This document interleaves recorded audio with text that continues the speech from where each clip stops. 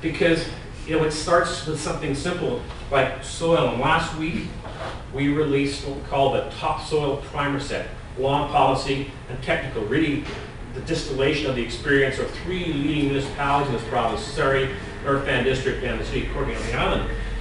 Because we say, in terms of making fundamental changes that get us towards water sustainability, if we can't get the soil depth issue right, then it'll be very difficult to get other issues right.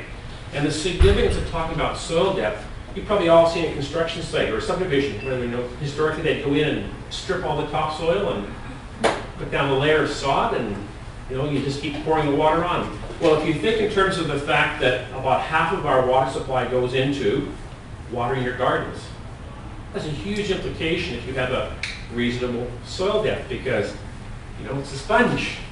So if you have the sponge, it helps you achieve sustainability of supply. It starts with every piece of property.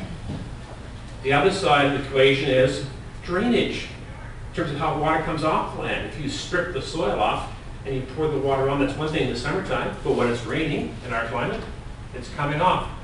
What does water coming off the land do? Well, it erodes streams, it impacts on the sustainability of aquatic habitat. So soil depth, how much soil you have in your piece of property, is a cornerstone or foundation block of how we get towards water sustainability. So keep